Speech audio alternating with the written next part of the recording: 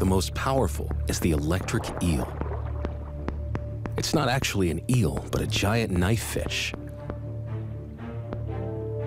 The only fish in the Amazon capable of hunting and killing its prey with electricity.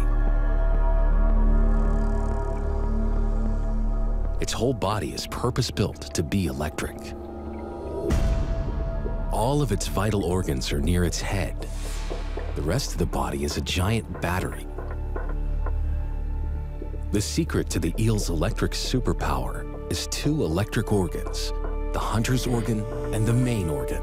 They make the high voltage charges it needs for defense and attack. They are packed with electric cells, known as electrocytes, lined up like batteries in a flashlight.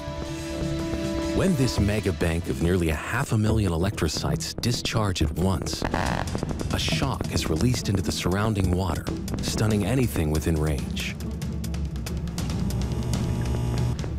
In less than a second, this stealth hunter can turn itself into a giant taser, packing a punch with up to 1,000 volts, 80 times the electric voltage of a car battery. Enough to take on the Amazon's largest predator.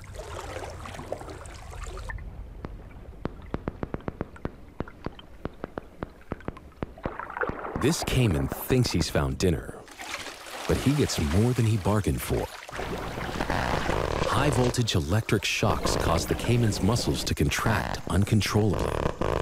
Paralyzed, he's unable to fight back. Finally, the eel's shock subsides for a second, and the caiman makes a break for it.